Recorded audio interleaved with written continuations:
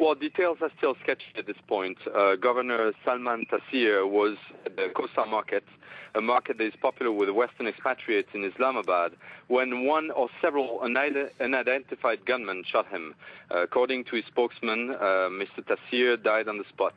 One witness said that the gunmen came out of the governor's car, but that hasn't been fully confirmed yet. Another witness said that two uniformed men actually attacked the governor.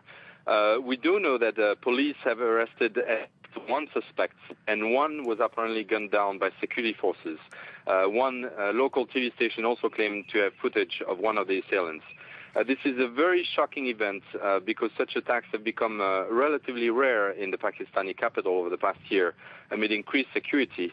And it's also shocking because Mr. Taseer was known as a principled politician who took sometimes very unpopular positions out of principle. Recently, for instance, defended strongly a Christian woman who had been accused of blasphemy.